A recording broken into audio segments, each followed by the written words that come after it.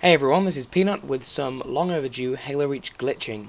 This is in the new Noble map pack on Tempest, and it's a secret room, even though it's kind of an obvious secret room, because right at the back of the map you'll see, just past the waterfall, there's a big window. And I used the turret in my last glitch video, and I got like people saying, oh, use a teleporter, it's easier. So I am using a teleporter. There's one thing you have to bear in mind is you can't push it too far behind the glass, because it won't let you use it at all. So just poke it a bit through the glass. As soon as it's gone in, spawn another teleporter and go in that one, and then you can just delete the other one when you're in there. You can walk around the bottom floor to a certain extent, and you can stand on this sloped window right here. You'll see me just walk out of the battlefield here, which is kind of annoying because I was hoping you'd be able to walk around the whole bottom floor, but yeah, it's mainly just the front of the window that you can walk around. I've flown all the way, you know, to the back. I've come all around the corners. I can't really find a safe area on the bottom floor, which is kind of annoying. You can stand on these ledges up here.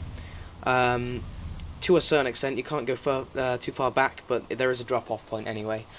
I wanted to fly up to the ceiling, but it doesn't let you fly up to the ceiling, so it's mainly, like I said, just the front area.